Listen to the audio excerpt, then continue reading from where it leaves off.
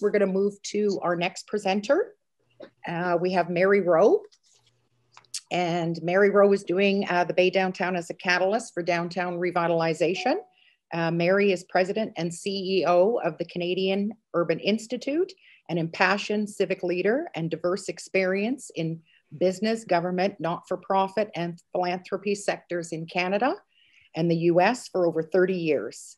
Mary has been a steady advocate and champion for place-based approaches to building livable and resilient cities and community-driven local economies. So we're very thrilled to have Mary today. So without further ado, Mary, I'll give you the floor for the next 10 minutes. Cindy, thanks. I'm really pleased to be here. And I can imagine it's a bit chilly in Winnipeg today.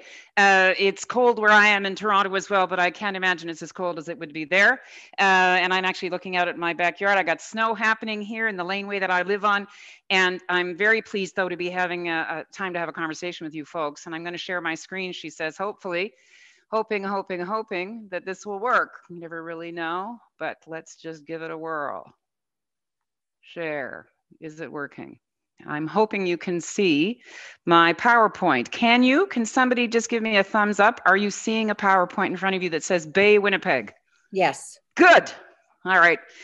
I'm an old girl, so I'm happy when these things actually work. So 10 minutes. Let me just give it my best shot. You know, I feel strongly that we need to think about places in unique ways, and that really this is about the power of place. And Winnipeg is a great place. And the important thing for all of us to think about, I think, at this moment is, I put this in very small type because it's not a secret, but we never should waste a crisis, which is what we're in. And we're in that across the country. The Canadian Urban Institute is in the connective tissue business. We talk about the future of urban communities across the country and what they're struggling with. And they're particular, what their struggles are, but there are some common challenges. And so much of what COVID has exposed are things that pre-existed before the pandemic, but now have just been exacerbated, or as we describe it, it's acted like a particle accelerator. It's heightened everything, things that were dysfunctional before COVID, things that were disconnecting, and we can see that in all sorts of ways in terms of the way the built environment was constructed, the extent to which it disadvantages racialized communities and communities of color, the extent to which we've been disconnected from Indigenous communities and the history and the legacy of the land here. Toronto, as you know, is the home of to many First Nations and across, as is every place, as is Winnipeg. And the awareness that we've all had to really suddenly embrace, I think, sadly, is sadly that it took us this long to come to terms with the legacies of place, which can be strong and good and can also have detriments. But I think for you folks, as you try to think about the future of the Bay, and we all know of these iconic structures that help us differentiate place. It actually allows us to say, oh, I'm not in Kansas, I'm actually in Winnipeg. And so each community, each city of every scale have assets like these famous ones that signal and send a message about the uniqueness of a place. And this is one that many of you will be familiar with. I'm a fellow with the Shorefast Foundation, which is the beneficiary of this place, which is the Fogo Island Inn. This is a new place. Actually, it's an extremely old place, the Fogo Island itself, but it put together an inn like this and created this iconic place. And that's the kind of potential that you've got there with the Bay site. And the question for you, and it's not just about the Bay site, it's about all sorts of sites that you have in Winnipeg and in other cities across the country, are what is the potential for these to be adapted and reused in really imaginative ways? It's part of the bones of the city. It's part of what makes us who we are. And it shapes one of the things. I think I'm a spatial determinist. It's the way in which the environment in which we move, live, work, play, recreate, affects our values, it affects our sense of identity and belonging. These are all examples of adaptive reuse that have strengthened a community's attachment to their place, but also differentiate them from other places. And if you think about cities, cities are about enabling this. This is my cute little illustration of what self-organization looks like. Self-organization is about how we enable us as independent agents. If you look at the top of that graph, there's some connection, the middle more connection, the bottom, a lot of connection. And these kinds of places, iconic places, create opportunities to create the serendipity and the kind of interchange that only places can make happen, actually. This is a sketch that I did.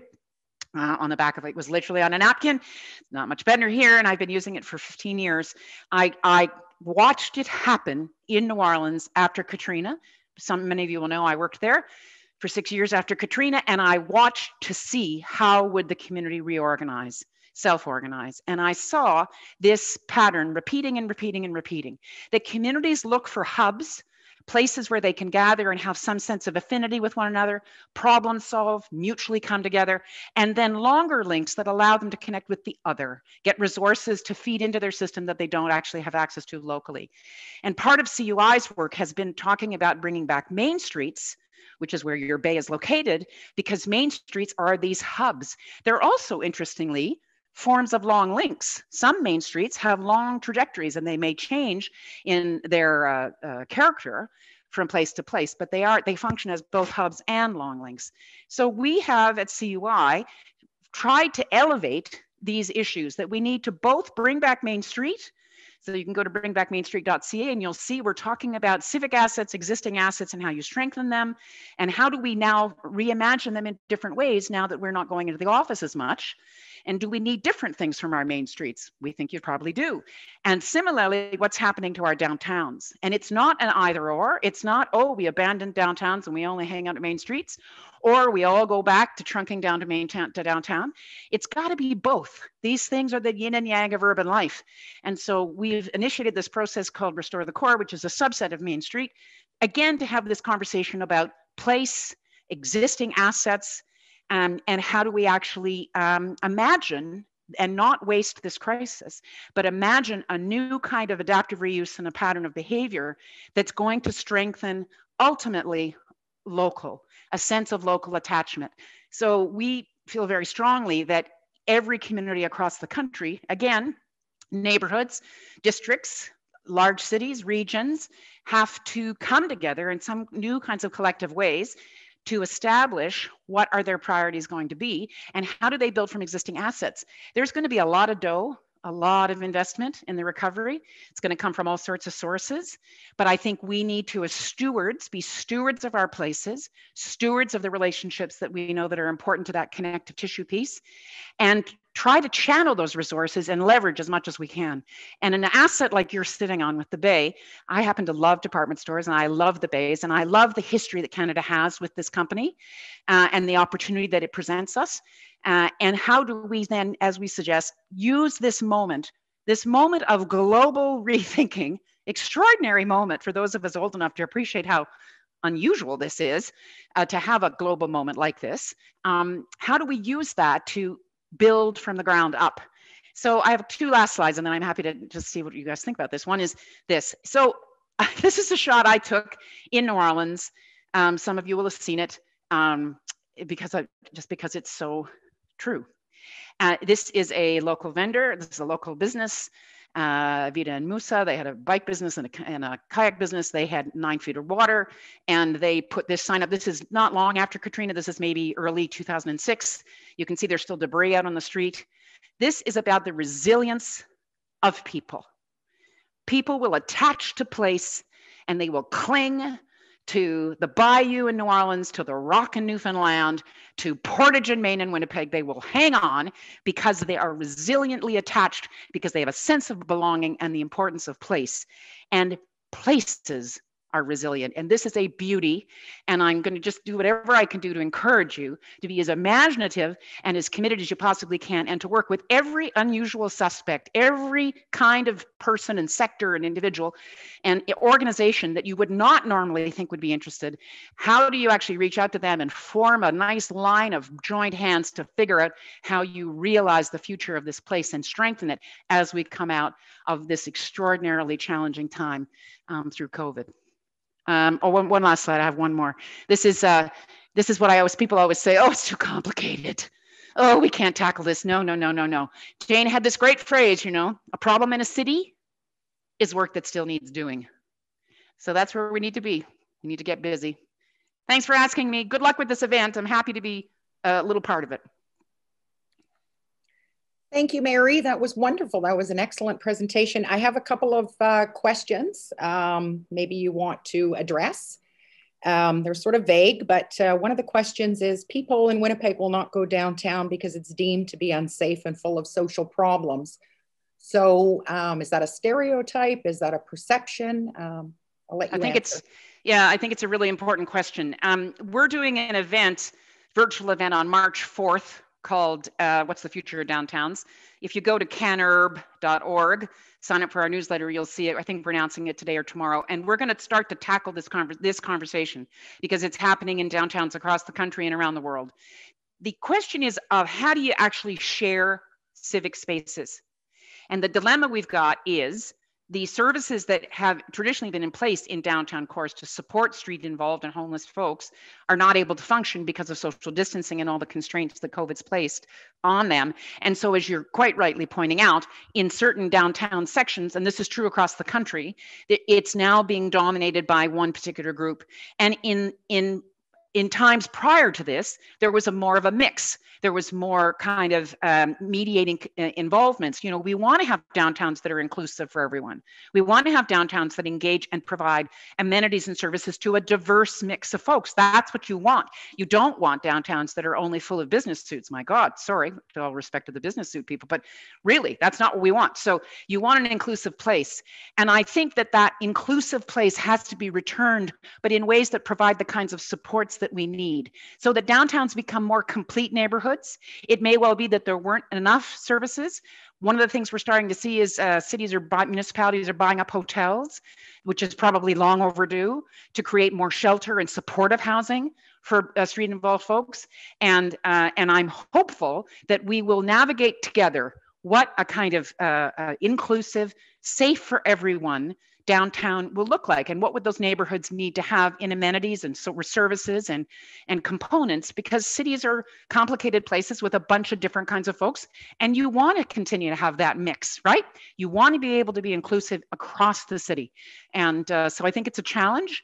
And I think even generally, people coming back downtown, there are other safety issues, not just in terms of who's on the streets, but also is transit safe? And, you know, where will I be able to, I can tell you a big issue is where do people use a bathroom? Like, it's a big challenge, right? So all of these things have to factor into our conversation about what are we aspiring to make happen. Thank you very much. And I have one other comment maybe you could address, which is a very important part of this, is will there be any level of government willing to put the tens of millions of dollars needed into the Bay? Yeah, you know, I can't answer the specifics of this, but I can tell you that the federal finance committee, standing committee that did the review input into the budget, which Natalie Bull and others have been following, the National Trust have been following, does include encouragement to create incentives for heritage buildings. So I would like to think that we will see public leadership around leveraging existing assets. The greenest building is the one that's already built, and that we will see public leadership from this, but it's going to need to come from the community too. Don't sit back and wait for the government to act on this. You folks need to rally, as I suggested, a whole bunch of unusual stakeholders. There's lots and lots of folks in the business community, certainly in the creative community, and all these different, look for your independent small business community. The dilemma we've got, you know, is that Canada's economy shifted. In the old days, we had big, huge firms like the Bay. Now we don't. And so you've got these big floor plates and big offices that you have very, very few companies or corporations that would take up obviously that much space, as we know, because the Bay has been shedding floors and spaces across the country. So how do we reimagine the space? And that may be incumbent on people like us to help create the options to say, well, it could be created this way. It could be curated that way. And what's the role of government? So I think they need instruction and encouragement. Don't wait for government to lead. We have to give some encouragement as civil society leaders about what's possible and what we expect of governments, local, federal, provincial, to engage in this. It needs to be all hands on deck on these kinds of things. And don't set yourselves up to be, you know, don't be too cynical about this. Like, there is going to need to be extraordinary public investment to recover our urban centers post-COVID. period. It's going to happen. So we have to make sure that we're in there trying to influence how those resources are allocated. Thank you, Mary. We have time for one more question, Mary. How do citizens in Winnipeg help inform decisions, not just to the usual suspects on the city's committee that was formed recently by the mayor? Yeah. Well, at least you have a committee, just saying. You know, that's good. And bravo to Mayor Bowman for actually having a committee. Lots of other cities don't even create that infrastructure, so that's good. Well, obviously you want to use social media and you want to use your feet. You want to use the street. You want to use vendors. You want to use people that have skin in the game in terms of the quality of what their built environment looks like. So, and I also think that, you know, there are extraordinary opportunities for us around how can these sites be. The Bay has a tortured history around reconciliation and the whole history of indigeneity. So how can you make it part of your reconciliation process? What are the First Nations communities? How are they engaging with you on this? And how do you create a kind of collective response? I think, again, you know, we have to build these things from the ground up. If I think of my experience in New Orleans, which is 15 years ago, but still, it really became a ground up, completely diverse coalition of commitment. And that's where I'm saying, don't waste this crisis. COVID is giving you an excuse to form these kinds of bonds and really create the kinds of environments you want. So work with that committee, absolutely inundate them with all the input and solutions you've got.